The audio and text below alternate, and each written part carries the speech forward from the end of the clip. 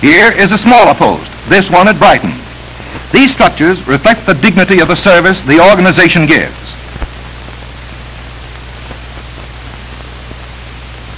This splendid building just completed is the new training school at East Lansing. This structure, as well as most of the buildings occupied by the state police today, was made possible through the Works Progress Administration program. It has made the Michigan State Police the best housed organization of its kind in America.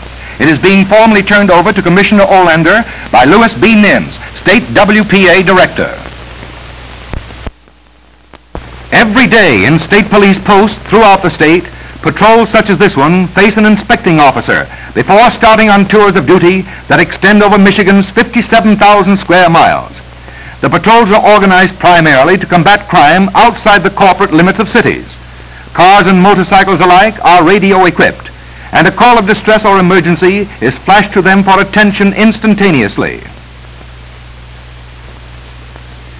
Protection of motorists on the 68,000 miles of improved Michigan highways has become more and more a definite major responsibility as traffic has increased. 300 men in cars and on motorcycles join daily in an effort to make your journey a safe one. Day and night, they war on the reckless driver and aid the safe driver. Tragedy does not ride the same mile when the trooper is on patrol. The night patrol was a significant forward step in both rural crime control and in night driving safety. There was a time when farmers locked their hen houses with apprehension each night. Will the fowls be there in the morning? While chicken stealing appears to be a petty crime, it isn't petty to the farmer, nor is it petty when huge rings are organized for systematic looting that sometimes took in a single night thousands of chickens from dozens of farms. Chicken stealing is important to the state police because it's mighty important to the farmers who lose them. So, when there is a theft of this type, the trooper investigates the case carefully and has a pretty high average in running down the ones responsible. Roving bands of night marauders struck out at the farmer and the residents of towns and villages. Motorized cattle rustlers became active. Today, the night patrol cruises the main highways and the back roads. Suspicious loads are inspected and questionable night prowlers are checked. When the farmer goes forth at the crack of dawn for the morning chores, he has some assurance his stock will still be there. The night patrol looks over rural gas stations and small stores and watches grain elevators.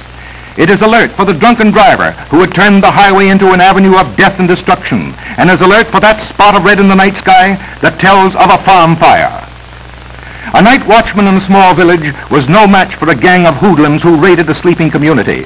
Suspicious strangers are required to give a satisfactory account of themselves.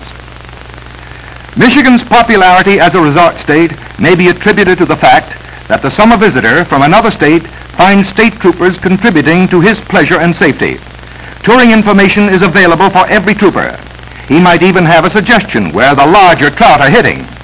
Troopers also maintain a watch over the thousands of camps and resort properties, checking against possible break-ins or storm damage that should be reported to the owner at once.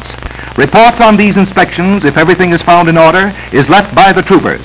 When the tourist opens his place again, these inspection cards are evidence of a friendly service that is appreciated keenly and reflected in his friends, perhaps, selecting Michigan for their summer outings. While it is Michigan lakes and forests that have spurred the tourist business into an industry netting millions, a contribution to the security and protection of resort investments has become an